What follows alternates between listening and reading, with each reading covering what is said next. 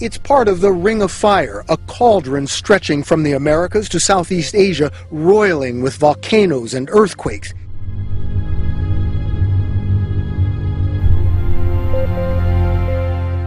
My guess is that earthquakes are really so scary because you don't have any warning.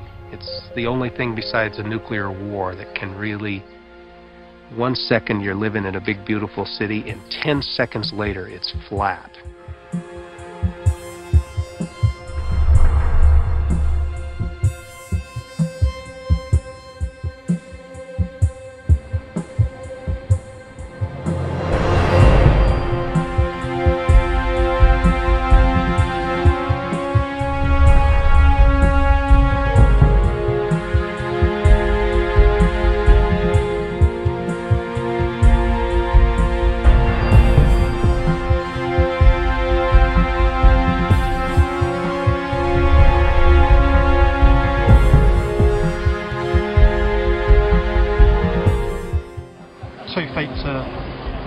We could move around, and at that point it was like we were like, oh shit, you know, I had visions of being in there for 2 or 3 days or something. Got out a whole on the second floor. Yeah, so the one above the one that's still standing. I was just on that corner. In anticipation of any subsequent aftershocks, which I think everyone's expecting now. So and there's an aftershock. There's an aftershock. Much no warning.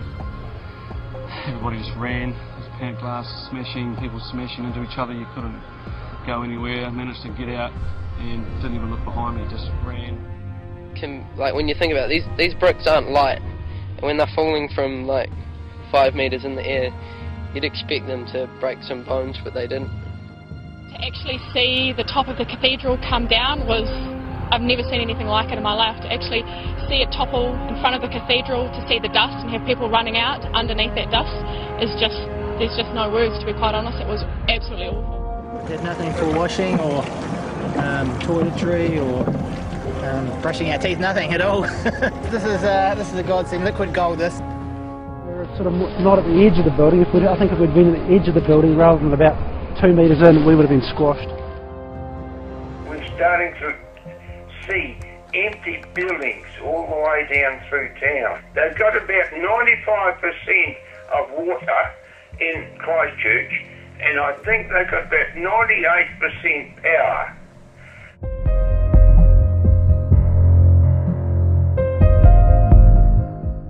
You know, there's so much going on. You know, we see all the devastation, but I wish they would show some stuff that is still standing.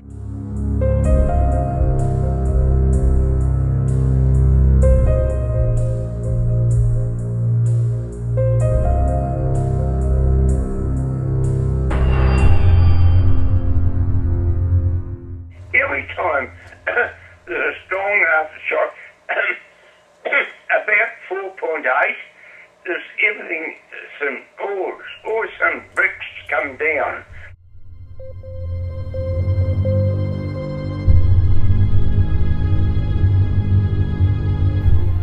The police, the fire brigade, everyone has been absolutely marvellous, even the neighbours.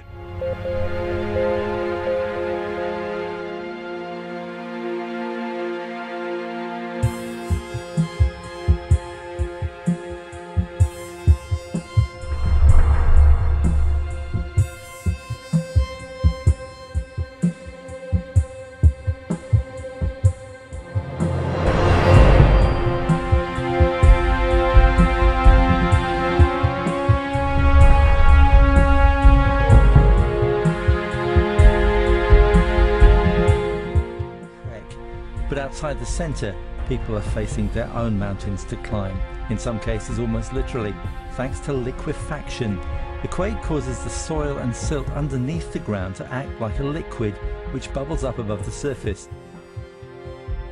Sure, all that area in Dellington, all that area, it's got this liquid fusion. Liquefaction. It's come up underneath the houses.